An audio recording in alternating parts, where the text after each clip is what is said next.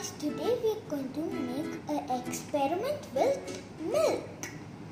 But do you want to see the magic in the milk? So we have a simple experiment to try this out. Things what we need are a plate or a cup of milk and dishwash soap and 2 types of food coloring, blue and yellow. So first we need the blue one because it's my favorite color, and we need this yellow coloring, and I'm pouring more them, and that's enough, but a little bit of blue will be enough. Good. After that, we have to take the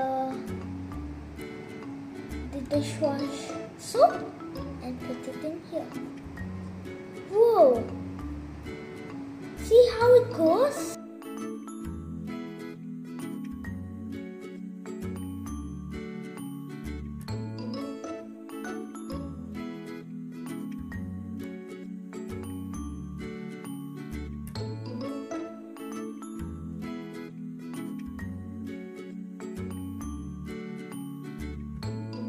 Why this happens?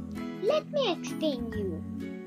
Milk has highest percentage of water in it, but it does contain minerals, proteins and fat. When soap is added to milk, this is where the chemical reaction occurs.